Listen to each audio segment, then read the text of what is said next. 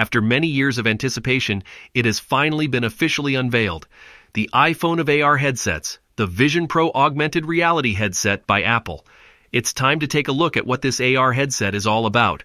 Stay tuned for the full review right on this channel once it's out, but for now, let's get into what we've seen and what we know about it. And again, please consider a subscription to this channel. As you know, making these videos takes a lot of time and effort. I totally count on your support. The Vision Pro looks similar to a pair of ski goggles, so it's not exactly as thin as some AR glasses we've seen so far, but there's a good reason for it. Plenty of components inside, including its own processors, two in fact, its own storage, and of course, the two screens that will run the show. Its battery is external and meant to be kept in the user's pocket, so that helps keep the device a bit thinner than, say, the Meta Quest 2 with its built-in battery, but it's a trade-off that might not appeal to everyone. Regardless, as its price suggests, the Apple Vision Pro is a premium product with its body made of aluminum alloy and glass. Its headband is very distinctive, appearing similar to a soft cushion. Its side frames contain the stereo speakers. According to Apple, the headband will be modular and can be replaced with third-party ones, in addition to different-sized versions of the default one. While we can speculate that the Vision Pro's aluminum body might make it heavier than the average AR/VR headset, the fact that it has an external battery might actually make it the lightest one we've seen so far. In terms of physical buttons, we have one that was advertised as essentially a camera shutter on top, as well as a very Apple Watch-like digital crown, which will be used to switch from AR to VR mode, essentially immersing the user into a virtual environment instead of letting them see their real one. Apple's Vision Pro headset is packing two separate 1.41-inch micro OLED screens, as opposed to a single LCD screen. Once the user puts on the headset, each screen aligns with each of their eyes and shows a different image from a slightly different perspective, creating the 3D effect we see on typical VR headsets.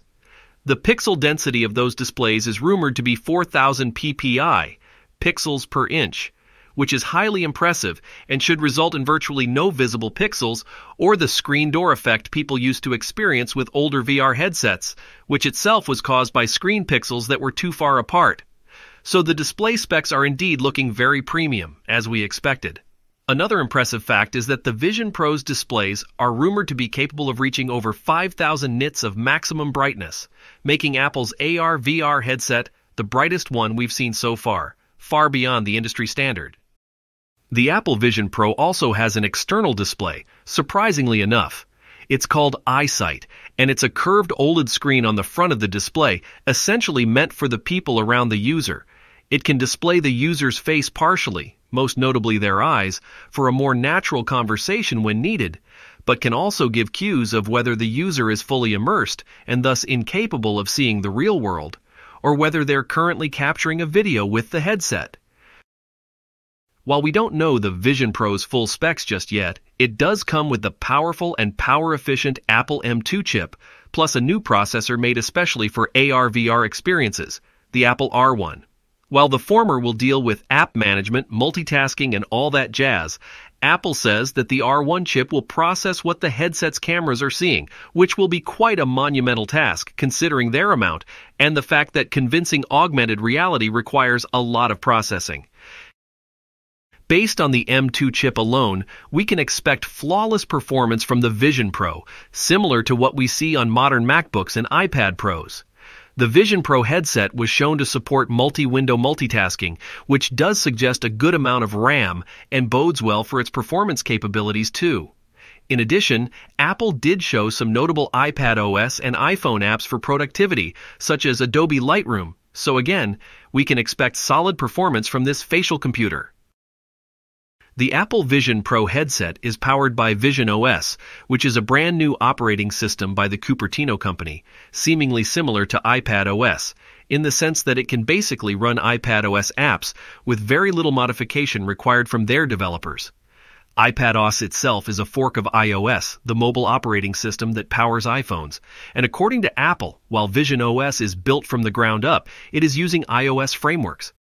So we can expect countless apps from our iPhones and iPads to start becoming available to the Vision Pro headset and its XROS operating system pretty quickly.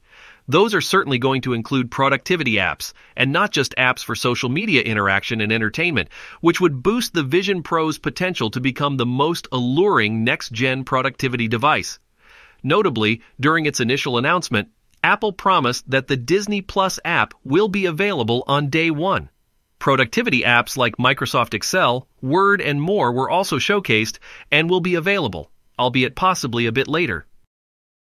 So, what do you expect from the Apple Vision Pro, and are you planning to own one? Please leave a comment below. Thanks for watching. If you like this video, give it a thumbs up and don't forget to subscribe. More information is coming.